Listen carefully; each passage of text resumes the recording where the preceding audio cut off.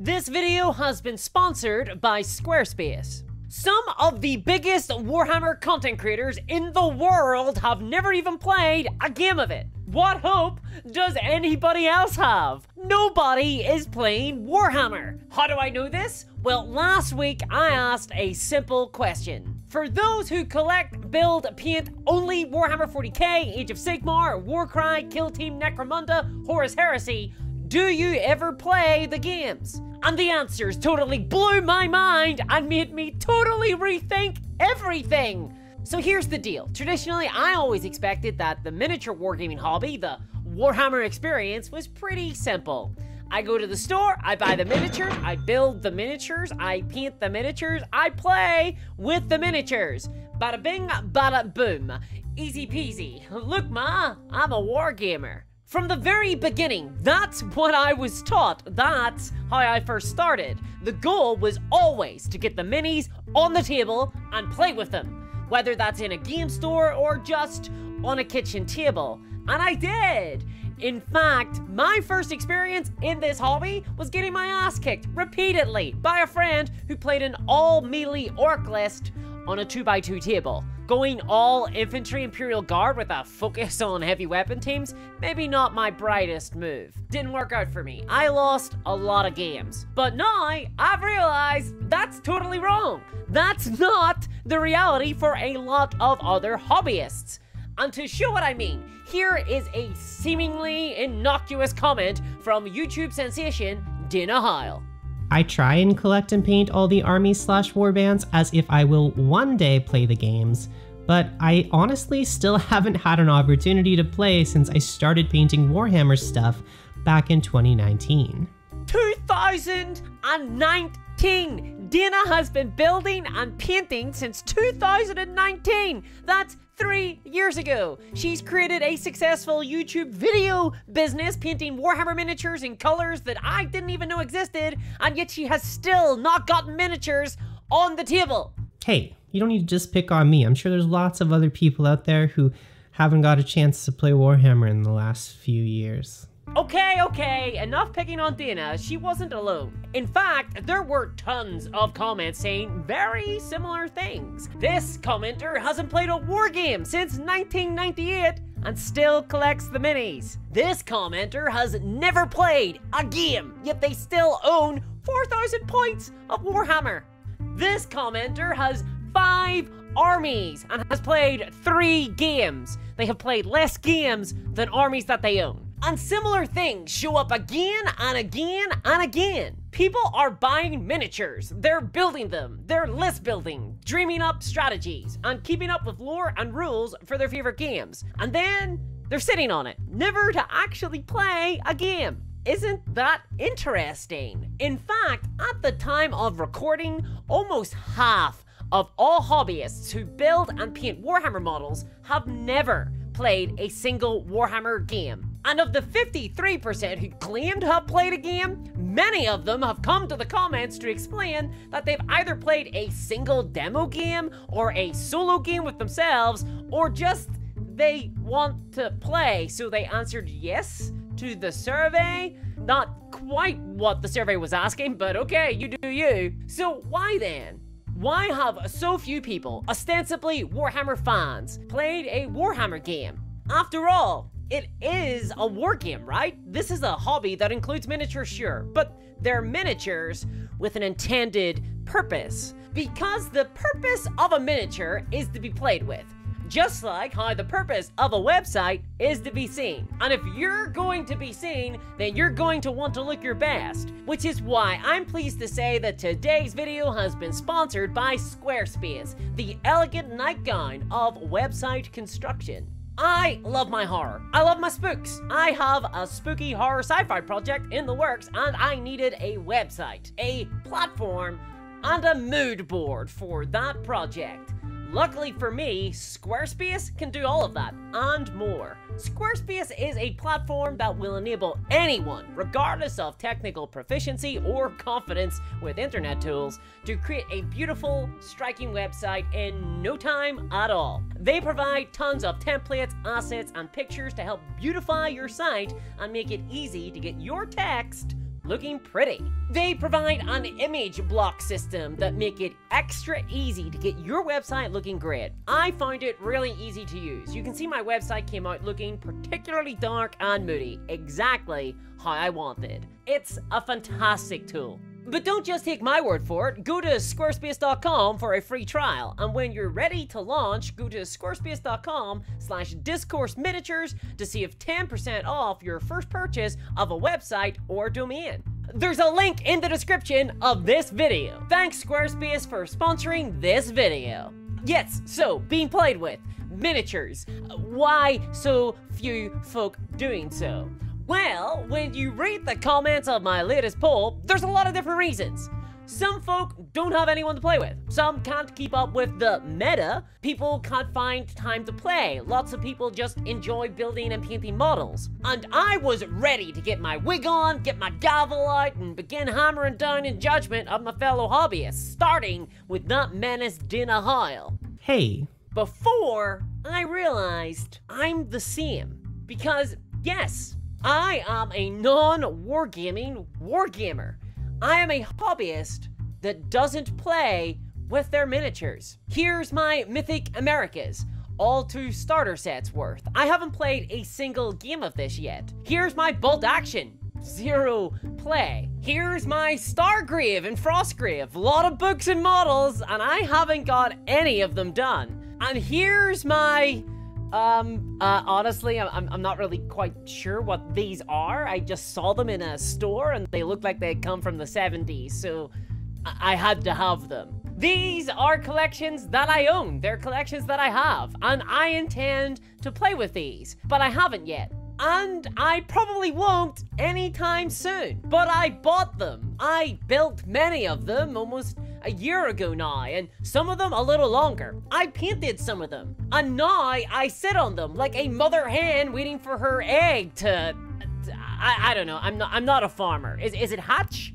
Is it how do they go from the chick to what we eat? The yolk? How does that happen? Nature's weird. And if it wasn't for the fact that these models have a playable aspect to them, I probably wouldn't even have bought them. See, I don't quite get Funko Pops. I don't get Joy Toy.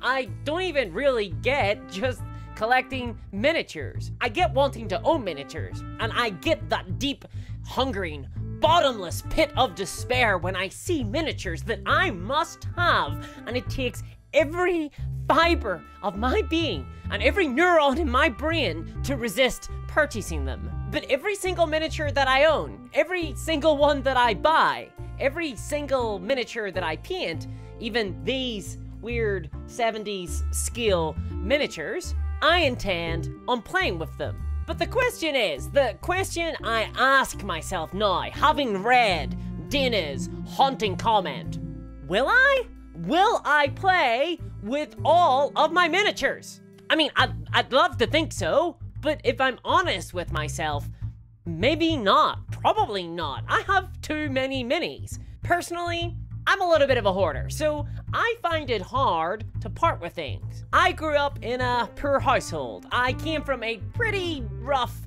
side of town, the wrong side of the railway tracks. In fact, we don't even have railway tracks. They run through the nicer, poor areas. So for me, there's an emotional element to collecting things. These material objects, these little miniature men, and it feels intrinsically wrong to just collect them for no good reason. So maybe this idea that I'm going to play with every single one of my miniatures, that I need them for war games, maybe that's just a story I'm telling myself to ease my psychic trauma. I look at my collection and I say to myself, I will play with these miniatures. And then I leave them on the shelf where they will accumulate dust, never to be played with. But yet, I still hope to play with them all. On this comment thread, it tells me that I'm not alone in feeling like this and telling this story about myself. In fact,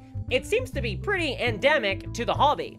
And perhaps, unsurprisingly, I think that this feeling has been weaponized by Games Workshop to some extent. In fact, I would say that GW are the masters at helping us spin this little tale about ourselves and the hobby. Because when you think about it, let's take Warhammer 40k as the iconic Games Workshop game, because, well, it is. It's the biggest, most popular one. I think it's not controversial to say that Warhammer 40k is a so-so wargame. It's pretty convoluted. It has niche gameplay mechanics. Its pacing is stilted and awkward, and it's hard to get onto the table. All these things should, in theory, be a death sentence for a wargame. And if we look back at what our commenter said, making it easy to get a game onto the table is really important to them.